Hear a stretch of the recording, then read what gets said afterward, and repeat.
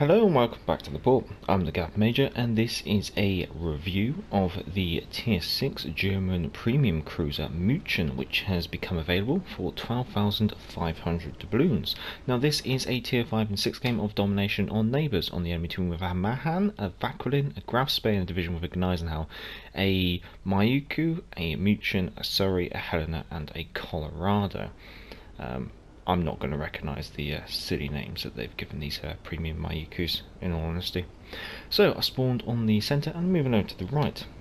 Now München is a M-class scout cruiser design, and two of the class were laid down.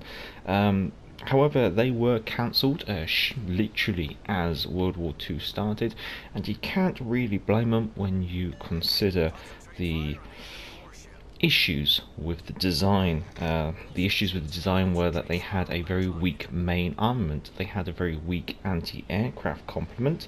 The engine space for all their engines were fitted into a single room, so that means the engines on the München or the M-class could be disabled by a single hit. And furthermore, they actually had insufficient space on board to carry the crew that they would inevitably have to take in order to fulfill their role as a long distance scout cruiser. So I think maybe the war starting and cancelling these cruisers was almost a blessing in disguise. So, in comparison to the tech tree cruisers at Tier 6, let's go through some of the stats. Well, survivability wise, she has the lowest HP at 30,200 points. She has a below average torpedo reduction of 10%. Now, regarding the armour, it looks intriguing. Officially with the design, the armour was actually insufficient as well. However, let's go back to the port and have a look at the armour. And so we're back in the port and taking a look at the armour of the München. Well, let's start off with the bow and the stern. This is pretty much mostly plated in very thin plating, which isn't going to be resisting very much. It's capable of ricocheting 8-inch AP shells, so you'd be doing alright against some of the heavy cruisers and lesser, but against battleships, bow armour, stern armour is not going to be resisting much. Going on to the superstructure, and it's just a standard 13mm plating all over, a nice harvestable area for small caliber AP or short fuse AP or high explosive shells. The turbo bites don't look too bad. You've got 60mm. Right, you got 100mm frontal plating and 60mm everywhere else. So that's not too bad really. That is capable of causing pretty much any AP shell to ricochet. However, it has got to be angled. Otherwise, it's going to be probably coming through if it's very high caliber stuff. Going on to the auxiliary room armour, or basically what is mostly the upper armoured bout and the deck armour. Now the deck armour is quite interesting. That's 25mm thick, and that is capable of skipping 14-inch shells off. However, the side plates are simply, well, the upper armoured bout is 20mm thick, which is only really going to be any good against 8-inch or less. And then the lower armoured bout is 50mm. However, it's not a lot of it. It's one of those things. I think if you're going to be angling, most shells of high caliber are probably going to be coming through the upper armoured bout. At least that's where I'd probably want to be aiming. She does have a turtle back armour scheme, so she has got that lower armoured bout 50mm, and then she's got an inner armoured bout on the Citadel of another additional 50mm. I think. No, 35mm. That's it's enough to cause AP shells of most calibers to ricochet, so that is helpful. So I guess if it's coming in side on, it might ricochet up into the auxiliary room. Obviously it's got to try and punch through the 50mm outer plate and then the 35mm slope. And also maybe it means that if you're trying to angle and you're hoping it's going to be skipping off, but it does mean that most AP shells will be probably detonating in your auxiliary room. It's worth noting that the top of your citadel is purely plated in 20mm, which isn't that thick, and that's only really going to stop a plunging fire of 8 inches or more. However, you have got to remember you have got that armoured deck on it. However, I mean, the perfect shot, it's potential that the perfect shot could come in, go straight through your 20mm upper bow, and then go through your 20mm top and citadel U there. So you don't want to be getting caught broadside on, but then that goes with a lot of cruisers, I guess you could say. Turret barbettes, nicely well armoured, and well, located where you would expect them. Going on to the citadel, it is above water, but it is a tailback. It does mean you're going to be survivable at close ranges, I guess you could say, unless someone's able to really get a nice... It's more like plunging fire, which you'll probably... more than 14-inch plunging fire is obviously going to be a concern at long range, because it goes straight through your deck armour into the top of your citadel. But I think most of the time you're going to be taking damage to your auxiliary room. I think that's where you're going to be harvested, is the best way to put it. Oh well, that's the armour of the München, so let's go back to the game. Oh, welcome back. Let's move on to the artillery. Regarding the artillery, she has 8 6-inch guns in 4 dual gun turrets. We have A turret, B turret super firing up front, and then we also have Y turret, X turret super firing at the rear. So it does give you a reasonable amount of armament fore and aft. I'm just picking on this Surrey. I'm gonna pop a sonar on, because I anticipate that the Surrey would have dumped torpedoes. There we go. And I might just quickly do a swish here.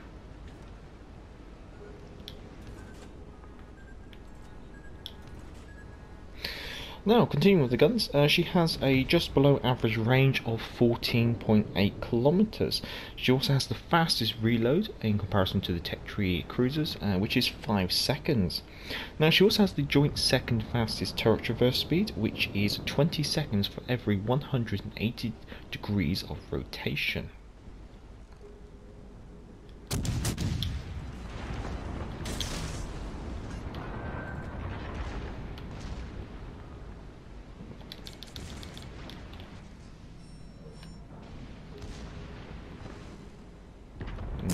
Work out where we can pick on this Surrey.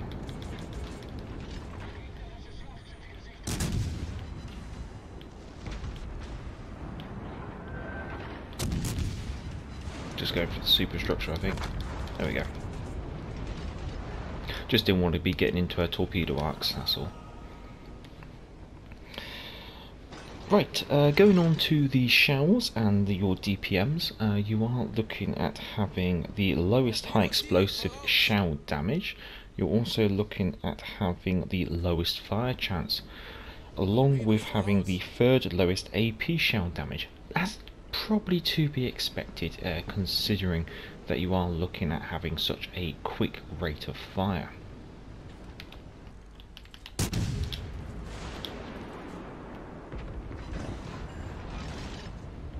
Should be able to launch an aircraft soon and keep that vacuum spotted.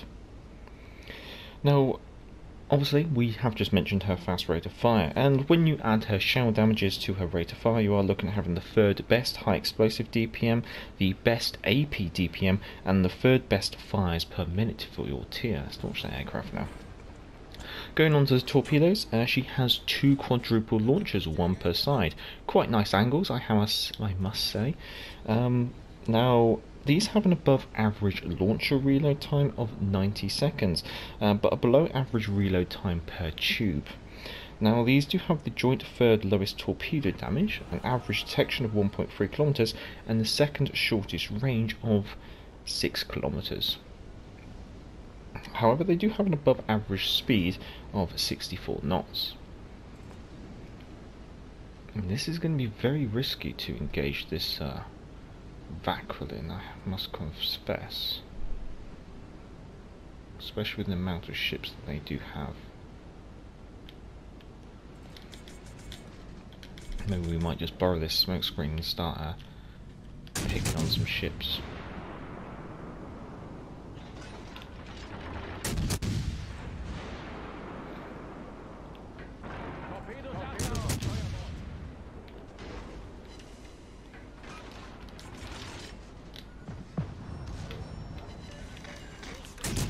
That turret traverse coming in useful.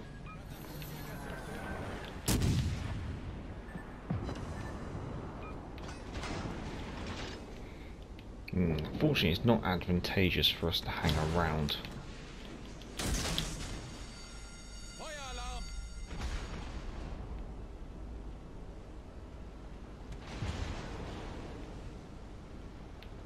My hand's reversing up in that smoke screen, we'll have to just see.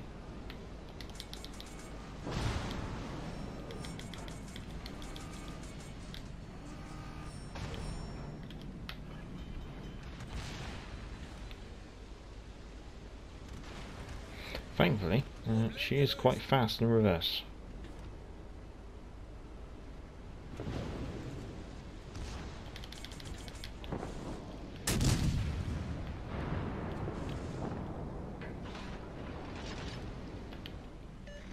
Yep, we should be able to just motor out of here.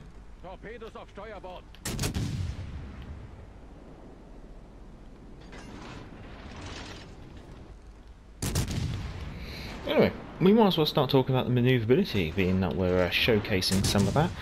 She is the fastest at 36 knots, which is, well, I guess that's the purpose of her being a scout cruiser. She's supposed to be fast to get away from whatever she might find. Now, when it comes to her turning circle, she does have a just above average turning circle of 690 meters. She also has the third best rudder shift at 8.3 seconds. Going on to concealment, she does have above average concealment, or above average detectability by sea, which is 12.5 kilometers. She also has the second worst from air, which is 7.5, so she's very detectable from the air, which is quite interesting.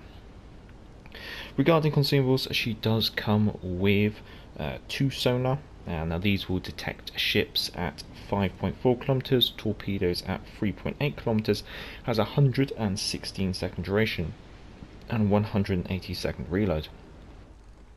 And as per most cruisers, she has the standard catapult fighter for the tier.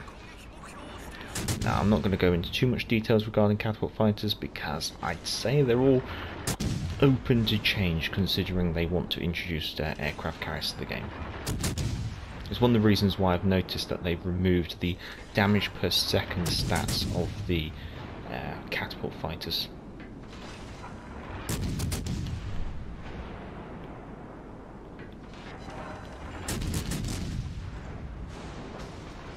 Ooh. And that's the plunging 15-inch shells that I was always concerned about. I was kind of hoping that maybe my speed would be my ace up my sleeve, but unfortunately, good Eisenhower dispersion means it's not easy to work out where shells are going to land sometimes. So I think we're just going to break off that engagement. Unfortunately, we don't have any repair parties with this cruiser to actually kind of improve our survivability. She's very much about maneuverability. Gun-wise, historically, probably would have been pretty poor. However, in the game, she's not too bad, I guess you could say. Torpedoes are torpedoes, pretty much on par with, say, the York. Survivability, a slightly better Nuremberg, I guess would be one to put it. That's one of the reasons why I didn't want to be pushing in. I think this is now very much a matter of just holding off, letting the points tick down and not really handing ourselves in. Sometimes not engaging the enemy is the best way to win, especially in a situation like this. I think our Surrey's taking a bit of a big risk there though. I mean, I've already taken my big risk and I've been punished for it.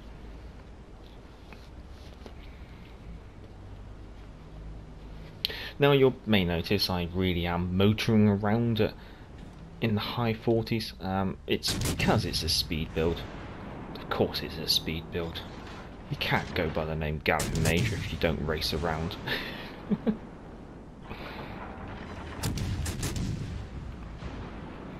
Let's see if we can just get ourselves into a nice position behind an island where we can then rely on the rest of our team to do some spotting.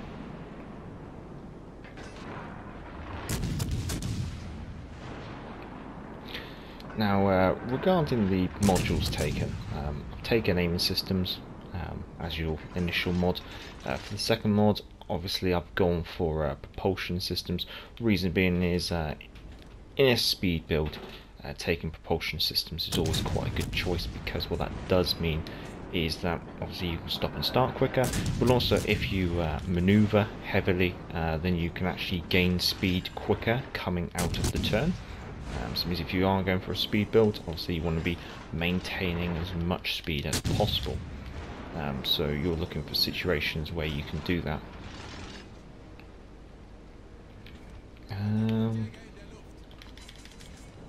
I might just see if I can just motor off in this direction and get the shells to go over the island. For the third module, I've taken the steering gears, the one that has the largest impact on your rudder shift time. I mean, she does have quite a good rudder shift base anyway, but being able to make that a little bit better is always worthwhile. I think we can just about start getting shells over.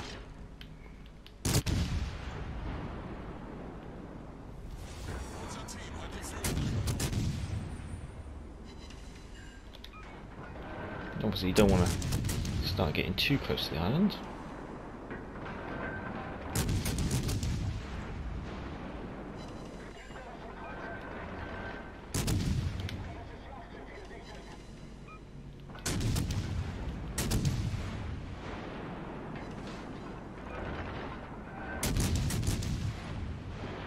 Picking on the Grouse Bay, that's probably one of the most dangerous cruisers they've got on their team.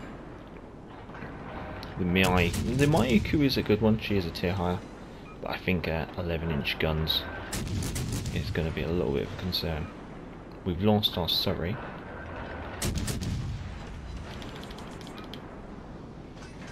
I'm going to have to start motoring out of here. I'm an easy kill for their team, so they're probably going to want to target me if they can. There goes the Mayuku on the enemy team.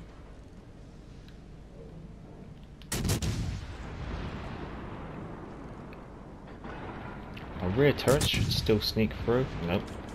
Well, time to just disappear and disengage. We've got 58 seconds left. So that's one thing I always recommend is when the situation calls for it, don't be afraid about just simply disengaging from the combat and engaging the enemies in other ways. Here I'm in a bit of a pickle because of the Eisenhower.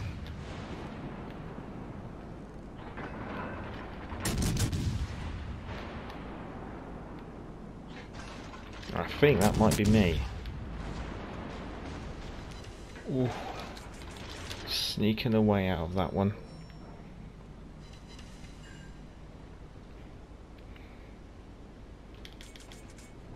Right, we've disengaged from the Gneiss now.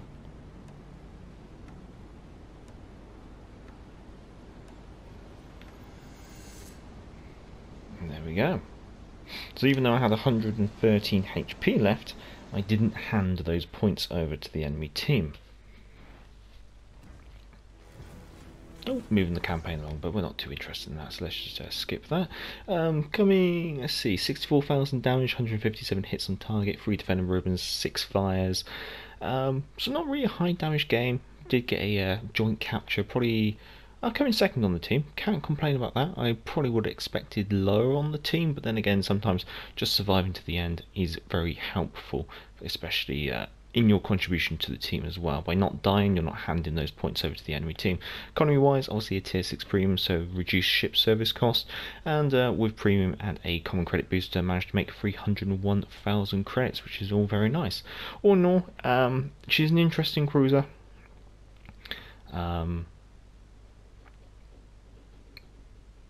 Probably bent the historical accuracy a little bit, I guess you could say, to try and make her better than she probably would have been. There's a reason why the Germans cancelled them, let's be honest. But yeah, I guess better than a Nuremberg. Can't complain about that. Well, if you have enjoyed it, feel free to give it a thumbs up, and if you enjoy this kind of content, feel free to subscribe. If you already have subscribed, let's say thank you very much. As always, down in the description is the commander build and the ship modules used, along with the email address of the channel if you want to send in any of your own game captures for the community spotlight video, and also the link to Patreon. If you're Patreon, your lovely names will be appearing on screen now, I hope. And until next time, I'm the Galloping Major, and back to the port. Hey, hey, clear the way, here comes the Galloping Major. Get out of the way there, you fellows, unless you want me to run you down. I guess this is the life. Now, hey, hey, clear the way, here comes the Galloping Major.